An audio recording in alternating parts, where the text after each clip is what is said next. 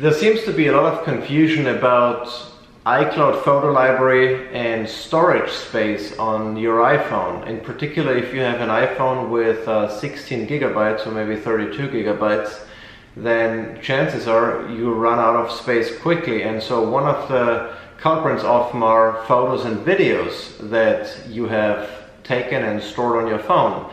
So it's only natural to wanting to remove those photos and videos that you don't need anymore, so to free up space on your phone. However, there are a couple of things that you should understand before you do that.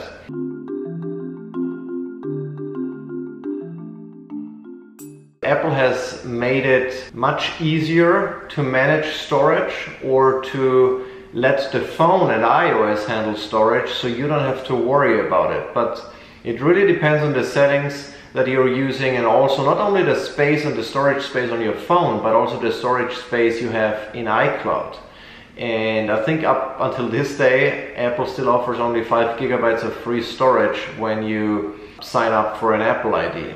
And so I want to just summarize some of the points that I've written about in my blog article that I would highly recommend you to read. I'm linking it below, so check that out. That really has all the details about iPhone storage, photos, iCloud photo library, how the whole synchronization, etc. works, and tips on why you should likely not delete photos to free up space.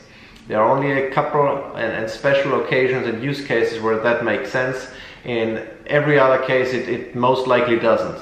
So I want to just summarize that and invite you to read the blog article if you want to have more information. Basically, the way it works is if you set up a new phone from scratch, chances are you enable automatically through the setup wizard what's called the iCloud photo library.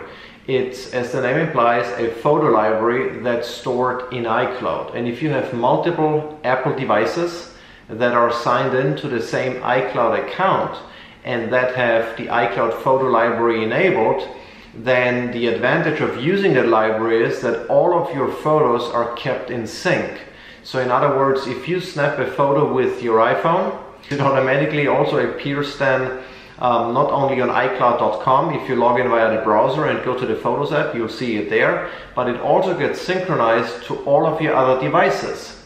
Now, in the past, before Apple had iCloud Photo Library, they had the iCloud Photo Stream, which was somewhat similar, and that's where I think some of the confusion comes in, but it worked entirely differently. The way Photo Stream worked, if you snapped a photo, it would send a copy basically to iCloud, and then all of your other devices would see that photo as part of that photo stream. However, if you then remove that photo from your iPhone, from your camera roll, it would not synchronize that deletion to all the other devices. So in other words, it could still be in photo stream, and if you downloaded that photo to an iPad maybe, that's logged into the same Apple ID, then both your iPhone and your iPad would have different copies of that same photo.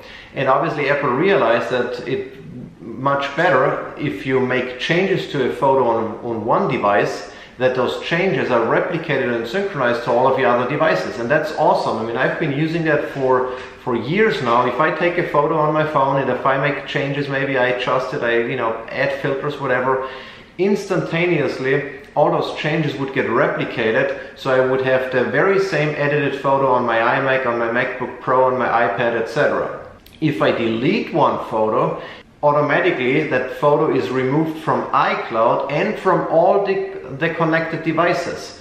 So that's one of the reasons why, if you use iCloud Photo Library, you don't want to remove photos from one device to reclaim some storage, because that means the deleted photos and videos are going to be removed from all the other connected devices as well. So that's not a good thing. Obviously, since space is limited, especially on iPhones, Apple has introduced a capability they call optimized storage. And what that basically means is that if you run out of space, or long before you run out of space, iOS, in the case of an iPhone or an iPad, automatically removes the full resolution images from the device. They are still stored in iCloud, so you always have the full resolution images, but they only keep thumbnails or low resolution copies basically on your device. And if you open a photo on iPhone, for instance, and the full resolution photo is not available, iOS automatically downloads it for you. So that sometimes takes a few seconds depending on your network connection. But that way the photos don't consume all of the storage space. So with iCloud Photo Library there isn't really a need to remove photos or videos because Apple and iCloud do that automatically. iOS manages its own storage by removing photos and videos and only leaving thumbnails behind. So if you scroll through your photo timeline, you're not going to notice a difference most likely. You think all of your photos are there, but when you click on one and it starts downloading, that's an indication that that photo wasn't actually on your device and did not consume any significant space. And so that's why you don't need to start deleting photos. Now, one thing obviously is if you don't have enough iCloud storage, then you have an issue because iOS cannot upload photos to iCloud and remove it from the local device if you have no space in iCloud. And so you're gonna likely hit a limit or the limit really quickly if you only have 5 gigabytes worth of iCloud storage. So that's one of the reasons why you might want to remove photos from not only from the device but from iCloud in general to free up space in iCloud and consequently also on the phone.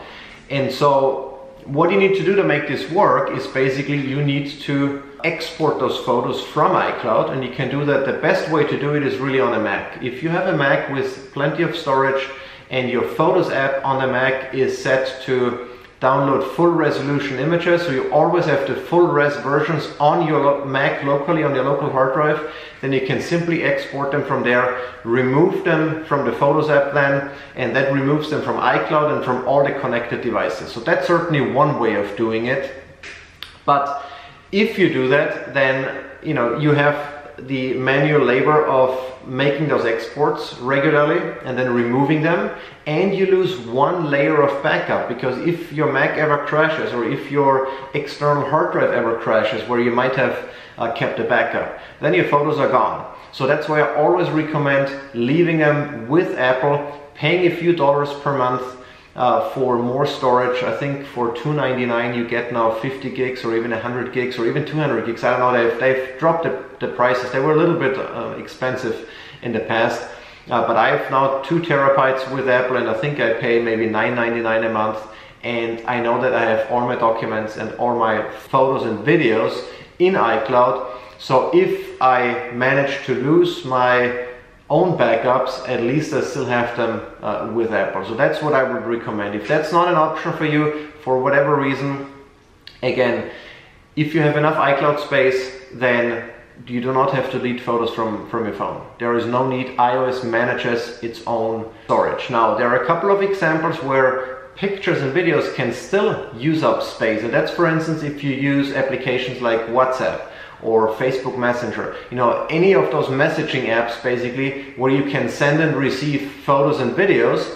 Those are stored separately from your iCloud photo library, and they might very well start accumulating space, and then you might end up with gigabytes of data, of attachment data basically from those applications, and you think it's photos, but it's in reality those apps. And I can show you, I'm going to link it down there in the description then, where you can go into the settings and you can see exactly what application is using how much space on your phone. You can also see how much space is taken by photos, and then per application, and that way you can identify what app is the culprit. And it might not be photos. It shouldn't be photos if you're using iCloud Photo Library. And so that's one of the key points I want to share. And again, if you don't have enough iCloud storage, then you need to remove photos from iCloud. And the best way of doing it, as I've mentioned, is to use a Mac. Really, that's the most reliable way, because if you plug in your phone to a PC and you try it, all those photos that have not been downloaded from iCloud, you cannot easily transfer because they are not on the device. So that's not a very reliable and good way of exporting your photos. That only works if you do not use iCloud Photo Library, where you have all the pictures locally on your device. Then you can export them from your phone, even to a PC. but otherwise the Mac solution is definitely the most reliable one. Alternatively, you can also go to iCloud.com and download them from there. You can, I think, select multiple photos, but if you have hundreds or thousands of photos, that's not very reliable either. So it's the Mac version is, the Mac route is definitely the most reliable way. But again, if you can get some extra iCloud storage, wait for those photos to be uploaded, and then you don't have to worry about storage space on your phone. Also, if you remove photos from iCloud photo library, they are not truly removed. They're only moved to a recently deleted folder or album, and I'm not sure if that counts towards your storage. It might. So even if you remove something, it's not really a removal, it's just a moving. And if you're out of space, then that moving might not work because you don't have space to, you know, make the copy and then remove it from there. So that's also an issue that I've seen with some users. But the good news is, in that recently deleted album, you can restore images that you accidentally deleted. So it's definitely a good thing. But just be aware that if you really want to free up space and you decide to delete photos and they get moved to the recently deleted album, then empty that album, because otherwise they still might use up the storage space that you tried to free. That was a quick overview of how I recommend you manage your iCloud photos. If you liked the video, give me the thumbs up. Don't forget to subscribe if you want to see more videos like that and you get notified if you enable the alerting in YouTube. If you thought that that video was not super useful, this button seems to be working as well. Check out my blog, I'm linking it down below, and thanks for watching. See you around.